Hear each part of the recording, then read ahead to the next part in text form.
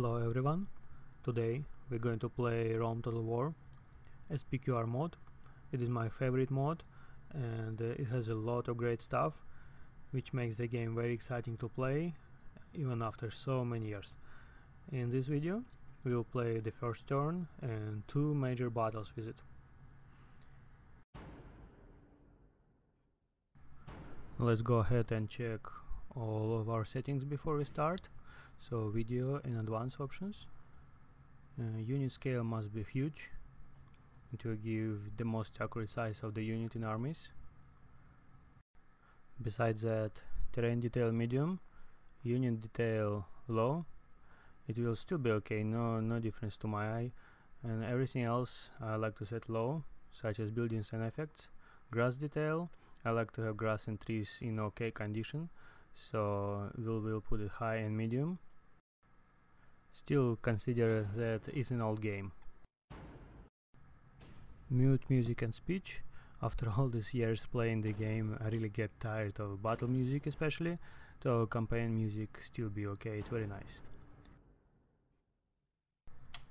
Okay, single player, Imperial campaign, we all set now. No advice obviously. And this particular mod is designed to be played in medium difficulty for battle and campaign. Surely we want to manage all settlements and we like to follow the characters. I like battles with time limit. I mean, in real life you cannot fight forever and at the end of the day it must be some conclusion to it. We will have to activate mod script every time we load the game, garrison script and 4 season year. What it means that in this mod there will be 4 turn year, and I will talk later about garrison script. Press show me how, and it's all activated now. We begin our first turn here in Italy. Capua is set to be our capital since Rome is Senate. Welcome to the Republic. This river is the border with Cisalpine Gaul, which will have to defend vigorously. Gaul's army will try to invade Italy. This is our sole city in Sicily, with a very weak army of town cohorts. I believe the most useful strategy is to evacuate them for now. It's tactical retreat. We will be back and conquer Sicily later. Otherwise those guys will be just killed by Greeks from the neighboring city of Syracuse.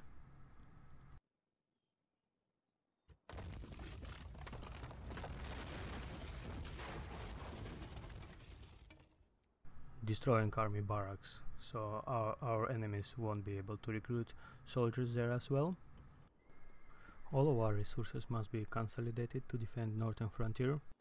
We will tax our cities heavily, so there may be some degree of unrest, but it will increase our treasury and we can fight the war.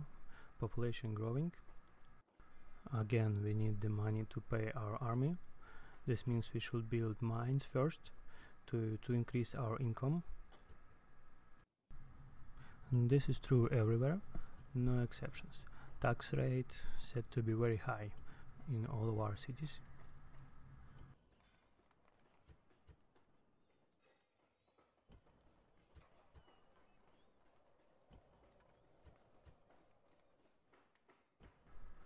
And here we will be able to build mines as well, and we'll have to defend this city because it will be the key city here, as well as this one. In this mod, at the beginning of the game, every nation is in peace with other nation except Rome, so Gauls doesn't have the pressure from Germanic tribes and will allocate their armies to the south. Huge armies will try to come in to Italy through this pass over here and cross the river on the other side. Giving 0 turn instant unit recruitment time, this is one of the many aspects of this mod which makes it most favorite mod of all time for me. Of course later in the game other nations will fight with each other, however generally historical borders will remain the same over time. How amazing is that? Anyways, we are going to start marching our armies to the border with Cisalpine Gaul. Ship will be helpful here. I remember playing Vanilla Rome when Egypt expanded all over Asia and Africa, so they took other fractions and it was not what I wanted to see in the game. Well, our strategy here is to place at least small expeditionary force to those river crossings in attempt to prevent enemy armies from crossing the river into our territory. So this will go here, and a large army will try to set over there, leaving just a few town cohorts in the city. All other units from the cities will have to come up north. This is very important at the beginning of the game. Do not lose any city in Italy. And after setting the stage for our campaign on the north, we can shift our attention to the south. In this part, the great general of Second Punic War, Hannibal, with his army, has to be defeated right away.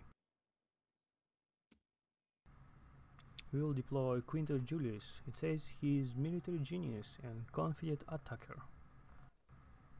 So he will have to take care of Hannibal. This actually is the main military goal of the first two turns. Another thing which I like to do in this mod, according to house rules, is to raise legions according to historical setup, with Velites, Hastati, Principes, Triarii and Auxiliary Equites cavalry. With this army we are going to search for Hannibal. This one we must achieve decisive victory and save the Republic. There he is. Okay, it's our win or die situation here now.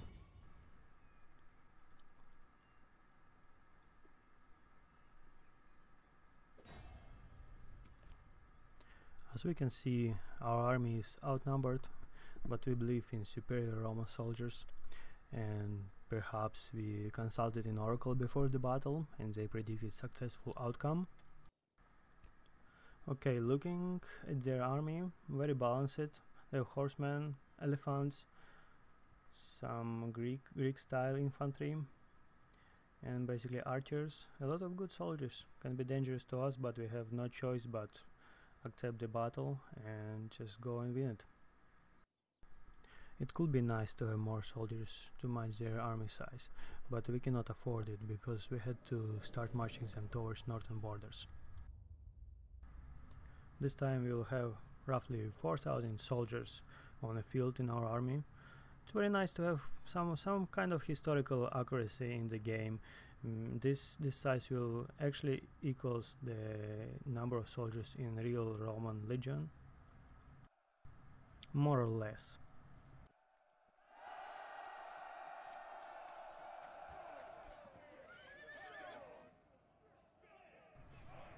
Here you can see what I mean about union detail. We set it as low, but still it's fine. And the same goes for grass and trees details here, and terrain in general. We're on a plain field and we will position our army here a little bit on high grounds, which will give us an advantage, obviously. Our first line will be Hastati.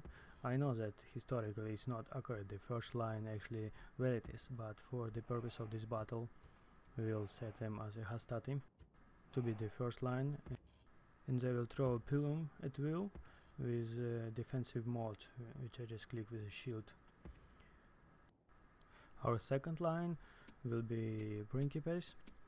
This is accurate with the historical times. They will be just right behind the Hastati lines. I like to position them right behind the Hastati lines. They will also throw the pilum and be in defensive mode. Triarii will be on our wings and behind everybody else to protect from cavalry attacks. It's the most useful purpose of them because they have spears, which is very effective against horses. Velites, the most effective troops against elephants. This is also considered to be historically accurate. And our general, He will be just right on the middle, observing the battle, giving orders and commands. So what we have left? 3 RE, one more unit of them will protect the general bodyguards in case there will be greater danger for him, and also used as a purpose of the reserve to be deployed in most critical moment of the battle. Same goes for our horseman units. We'll position them on the left wing and on the right wing of our army, so to protect our velites and others from being outflanked and attacked from behind. So there is the army of Carthage. We are assuming defensive position here, and Hannibal is choosing the strategy to attack us, obviously, because he feels confident in his ability and his army, and they have elephants.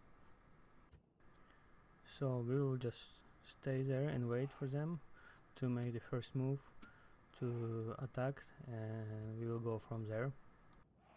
We don't want velites to waste their pillums. We want them to throw just directly right at elephants, and we set everybody in a defensive mode. So now we just have to wait and see what will happen. Our two major goals of the day right now is to save as many as we can of our soldiers, because we will have to fight again, and just defeating one army, we'll have to face the second army right away. That's why we have to save lives of our soldiers, and they will have to go and defeat another army of Carthage. This being said, our second main goal is to kill Hannibal himself and destroy his army, achieving complete and decisive victory, so they won't fight again. Now I'm going to move this extra unit of Triari to our left wing, because it looks like Carthaginian elephants and other horsemen, they all moving towards this part of the plain, and we will have to protect our velites and general bodyguard. And velites will have to be closer, because they have to be able to actually reach the elephants and be able to throw the pilum at them, and don't let elephants to go in our ranks and actually destroy our principes or hastati. Everything is developing very quickly. We're trying to move our horsemen a little bit back. There are elephants and cavalry. Alright. One of the house rule which I try to play is not to pause the battle and go as it is in real time. It seems to be like elephants and enemy horsemen, they're charging there, or preparing to charge at least.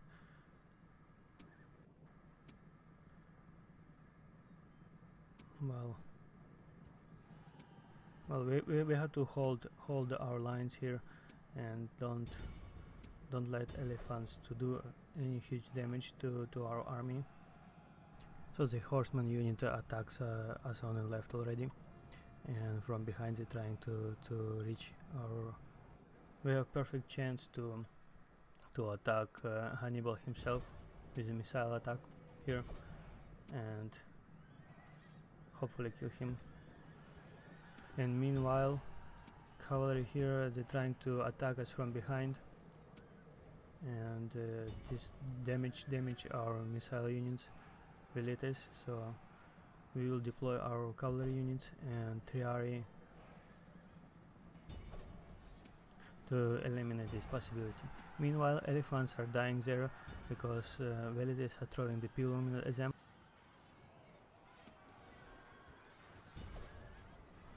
The horses should die fairly quickly because they don't have a chance against spears. It looks like on the right we were safe with some infantry trying to outflank us, but not a big deal. Now we're going to reinforce our first line of hastati with our principes. It looks like most of the elephants already got killed. And yes, our right wing is in danger here right now. We urgently need this enemy horseman to be defeated right away.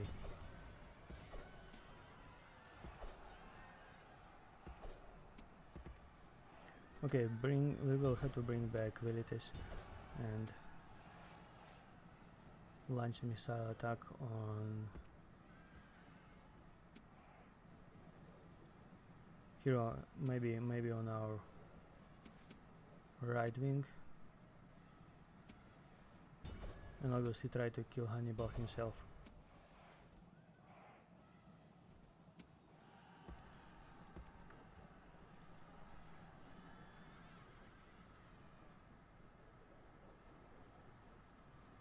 So elephants are still alive, few of them, very few of them. However, they still will do a lot of damage. Yep.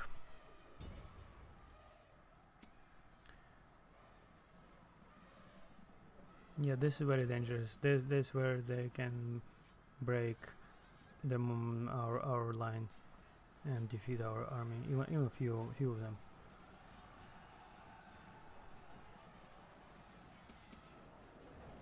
No, it won't happen anyway. They're all dead. Yeah.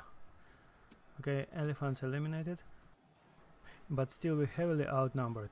We need something decisive, some kind of blow. And this blow will hopefully come very soon with the killing of the general. We need to kill Hannibal himself. This is decisive moment of this battle. And here we are. He is dead. The guy Hannibal is dead. Now we should attack. Now we see right at this moment our left flank is achieving the victory over their horsemen. So we can redeploy our horsemen towards their right, and they're routing. Yeah, they're defeated on our left flank is winning, and they defeated there. However, it's still far from decisive victory, because there's a lot of foot soldiers are still there, and their missile units are just constantly throwing and shooting arrows at us. And we have to remember our very first goal of the day, to save as many lives as we can, so we can fight another battle with the same army without the need for reinforcement.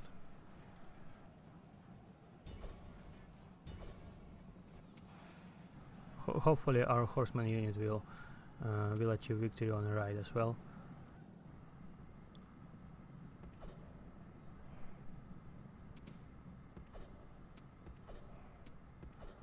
Yes, the little bit difficult for the horsemen to fight foot soldiers there, because they have to suffer losses, because obviously charge is powerful, but after that they're losing the momentum of attack.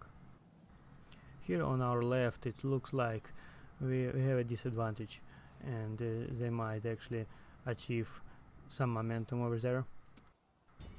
So what we have to do is we have to make sure we will win our right wing as soon as we can. And yes, basically our horsemen were able to attack from the side, and this is where we can actually redeploy some of our soldiers on the right to kind of close this gap and attack the main part of remaining of the enemy army from both sides, from the right and from the front. With some missile support, they will throw stones obviously and pillars.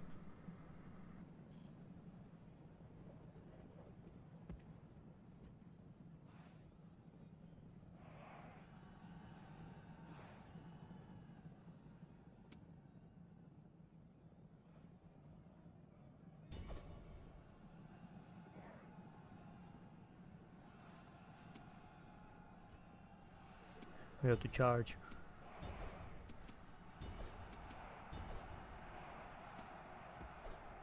And try to destroy, try to kill as many enemy soldiers as we can, so they won't fight again, and we will achieve a decisive victory, and this army will be destroyed completely.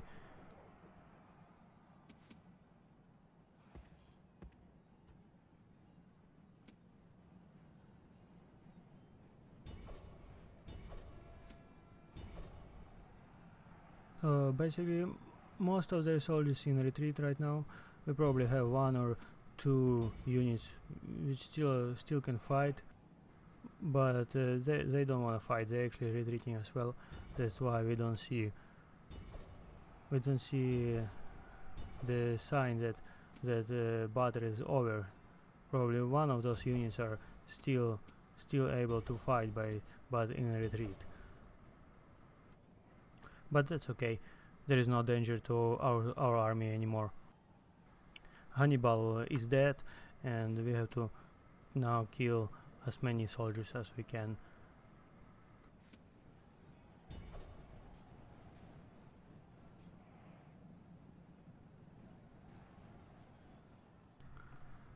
Meanwhile, I want to say this is my very first gaming video ever, and I don't have any fancy equipment or any experience in recording on the microphone, but I hope it will turn out to be just fine.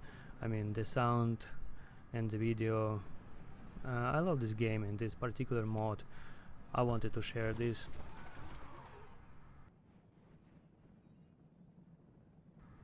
Alright, moving on. Looks like everybody is retreating, and we just follow them and try to kill those running people. Well, this is horrible thing to do, but we have to achieve our goals here.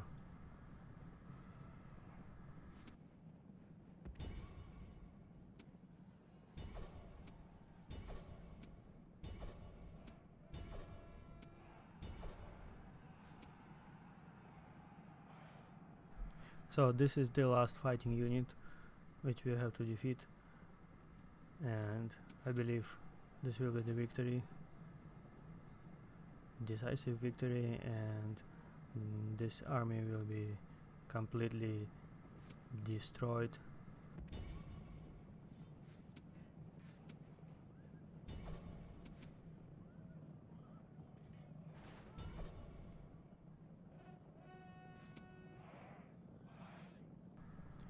So I recommend this mod for a lot of reasons, and one of the reasons is unit size and battle scale. Every time you have a chance to fight a historically accurate size of the legion, and with zero turn unit recruitment, it gives you an opportunity to command a few full legions on a campaign. And I think this is historical accuracy and simulation of this time period is one of the reasons why I still play this game over so many years. For so many years I still love it, and I come back to it once in a while when I'm in a mood, and it gives me this feeling of the past, of my favorite historical time period.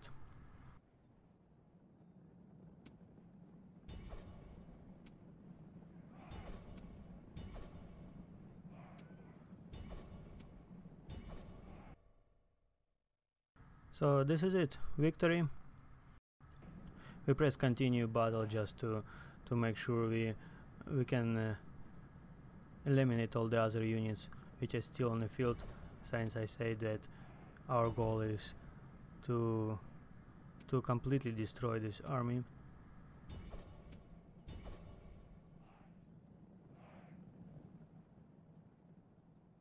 We suffer some losses, but we have enough people left, enough soldiers left to fight another second battle without need for reinforcement.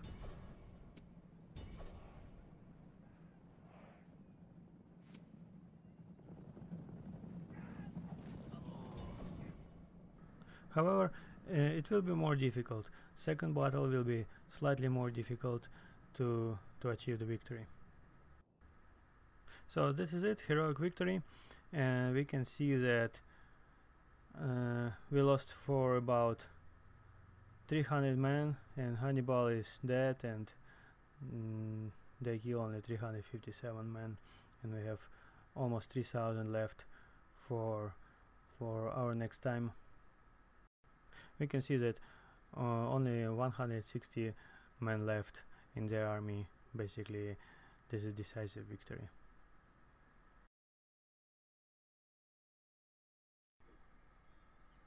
Now we can see second army is just waiting few miles ahead of us. However, we don't have any more space to go forward, so we'll have to wait for them to attack us.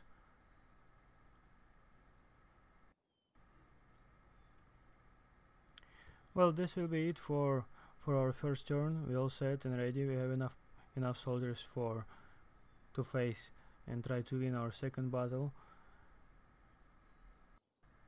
We will combine them into complete units now.